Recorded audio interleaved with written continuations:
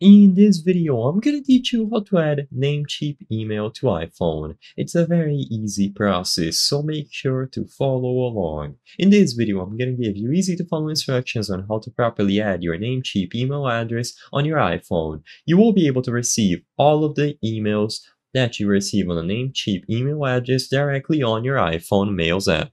So all that you have to do is first go over to the Settings app on your iPhone. You will be able to choose the Mail settings inside of there. So go into the Mail, Contacts, and Calendars category, and you will find the option to add a new email account. So go over to Mail, choose the settings, and then Add Account.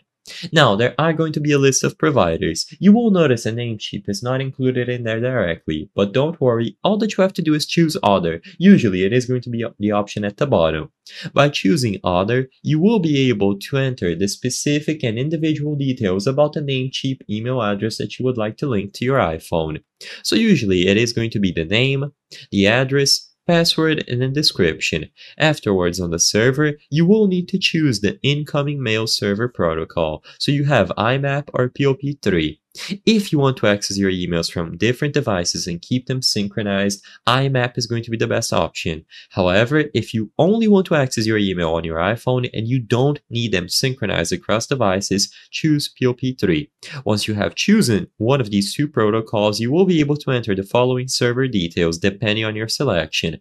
For IMAP, you need the incoming mail server and then the outgoing mail server. Likewise, for POP3, you just include the incoming mail server and the outgoing mail server and any other additional information that is necessary.